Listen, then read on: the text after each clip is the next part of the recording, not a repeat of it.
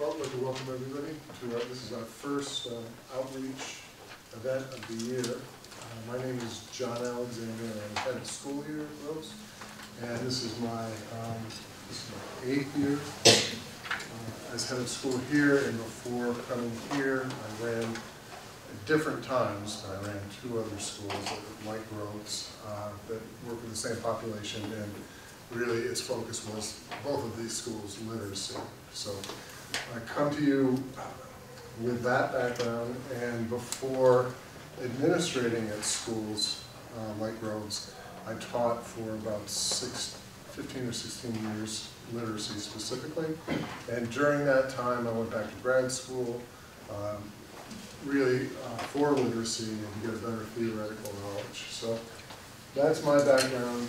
What I'll talk about tonight is the crucial components of a reading program, a literacy program for a school that I believe strongly in, something that we recently implemented at Groves. I'll talk a lot about that. And incorporated within that is the 5 strands of reading. Okay? If you have questions, please don't hold them to the end, or comments. Just as our kids do, just blurt them out. And that's good. Blurting is good because that means you're excited to learn. That's what I'm telling you about. Okay.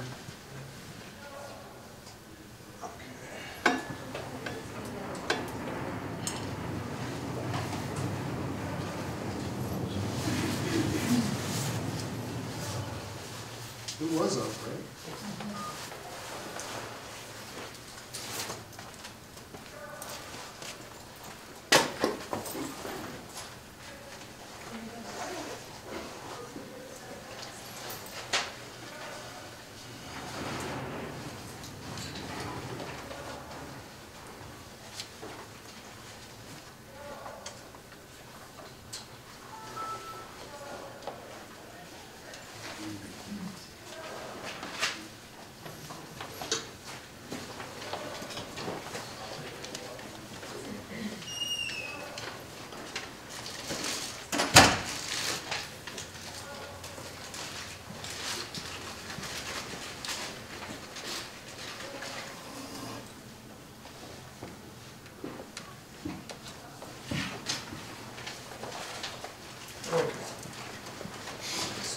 Never a good sign when your presentation goes on. So anyway, if you have questions or comments as we go through, please blurt them out. And just a caveat here, I have some pretty strong beliefs and feelings about the way reading needs to be taught in a school system, and it's not always a popular belief. So if you may be on the other side of the continuum on this, and that's okay. But let's talk about that in private so we don't come to blows or anything. Okay, so the Reading Truth Part 1.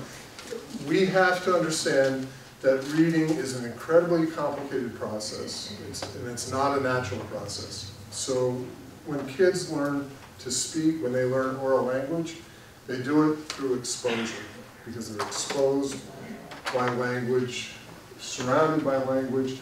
There's very little direct instruction in learning normal vocabulary. And there are proponents of a reading theory that all you have to do for children is to surround them with literature, read to them, and you really need not do any explicit instruction. And kids will read when they're ready to read, that the light bulb will go on at some point. And that's really a backwards approach to take, and I'll get into why in this presentation.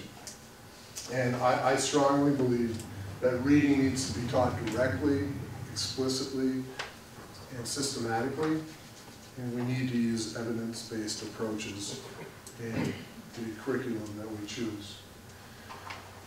John Steinbeck in 1962 said that he felt that reading was one of the most difficult tasks a human would ever have to learn or overcome, and yet we have to do it as children, as young as 6, 7, or 8 years old. Hopefully by the time a child is 9, he is reading. He is reading fluently. He can decode the words off the page. That's an incredibly complicated neurological process to master that. Part 2 of the reading, we really aren't very good at teaching reading here in Minnesota, as 65% of our 4th graders don't read proficiently, and 30% don't have basic reading skills. So what I mean about reading proficiently, it's reading for comprehension. The reason we read to understand something. And we really don't, our kids don't do that well in 4th grade. Basic reading skills, just being able to decode a word, being able to read a word off a page. 30% of the kids can't do that. Now, it's not only are we poor at teaching reading in Minnesota, this is a national tragedy. It's really, we're right in the middle of the pack in terms of this statistic. And the reading truth part 3, it's not the teachers. Teachers aren't to blame because you don't know what you don't know. And unfortunately, and this is another strong bias I have, because I think teachers are incredibly ill-prepared by colleges of education, higher education. I don't think we do a good job nationally of giving teachers what they need to know in order to be good reading teachers. My mentor is a national reading researcher, and she gives a talk called Reading is Rocket Science. It is a very difficult thing to teach well. So I'll take a minute. I trust, you know, I won't read this out loud to you, but really we know that by the end of 3rd grade, kids have to have mastered the ability to read words off of a page. Because there's something very conscious that happens in 4th grade. And that is we're moving from K through 3, from learning how to read, to grade 4 and beyond, using reading to learn. So if you haven't learned to read yet, you're not ready to read to learn. So it's in 4th grade that you get your science textbook, you get your social studies textbook, you start doing math word problems, and if you haven't yet learned to read the words off the page, you're in a big fix. But we also know that 95% of the kids who don't learn to read proficiently, it's not because they're neurologically miswired. It's not because they're dyslexic or have some kind of language-based learning difficulty.